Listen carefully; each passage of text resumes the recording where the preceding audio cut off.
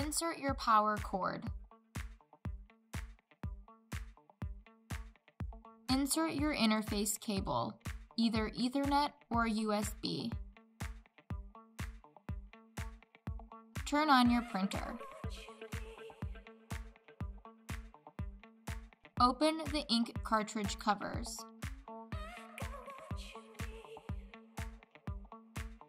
Shake your ink cartridges several times.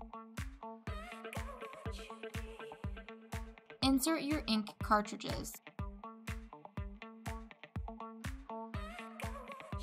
Close the ink cartridge covers.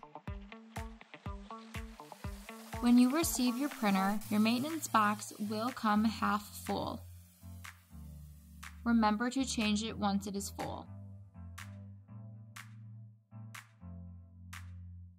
Select Menu, Media Setting, Media Source, and ensure Internal is selected if you are using rolls.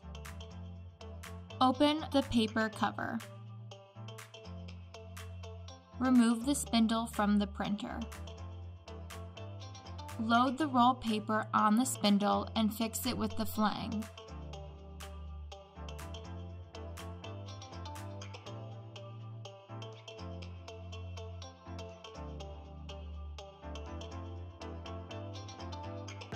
Set the spindle back into the printer. Close the paper cover. Press pause. Open the paper cover. Feed your labels into the printer and adjust the paper guide to the size of your label.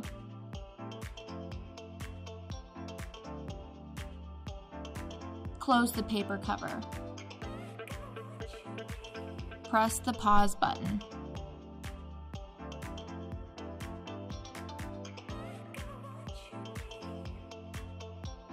To install the printer driver, go to www.epson-biz.com. Go to the ColorWorks section and press Download. Select the CW-C6500 series. Click the drop-down arrow and select the CW-C6500 series. If you are using Windows, drop down on the Windows printer driver. If you are using Mac, drop down on the Mac printer driver. Select Download page. After reading the notes on downloading, select Accept. Scroll down until you find your country. You can select either a 64-bit or a 32-bit printer driver. Keep in mind that the 64-bit will be larger in file size. Select Download. Read through the license agreement and agree.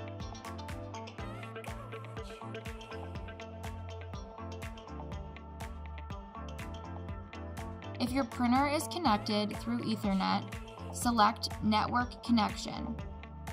If your printer is connected through a USB cord, select USB.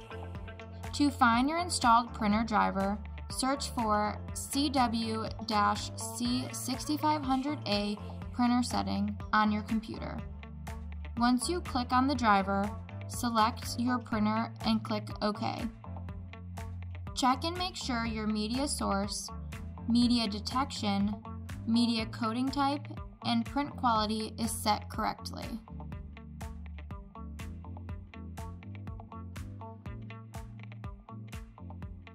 Press Apply Settings.